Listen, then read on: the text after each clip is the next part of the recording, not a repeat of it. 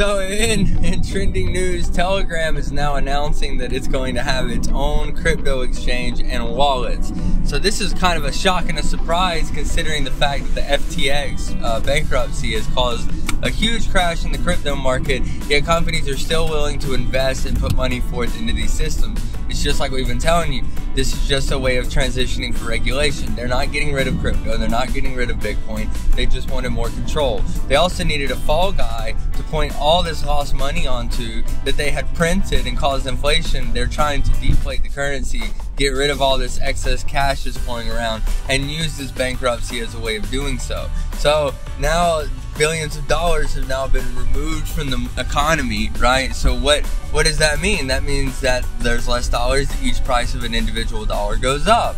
And then we all feel the crunch, every individual person, but they blame it on some person that they propped up. We don't know where their money came from. Speaking of Sam Bankman-Fried, right? But the main point of Telegram is that they're trying to get in before Elon does with what he's doing with Twitter. They're like, no, we're gonna be a social media messaging platform that allows you to exchange cryptocurrencies. Well, you know, Elon already kind of said he was wanting to do that. Now they're co-opting.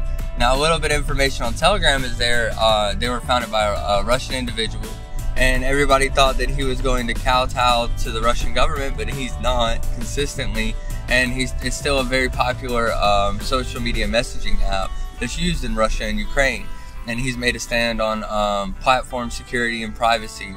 So we'll see how that goes out. Obviously, crypto's not dead and it's still going.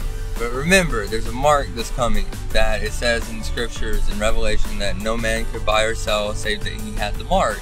And that mark is the mark of man, right? The number 666.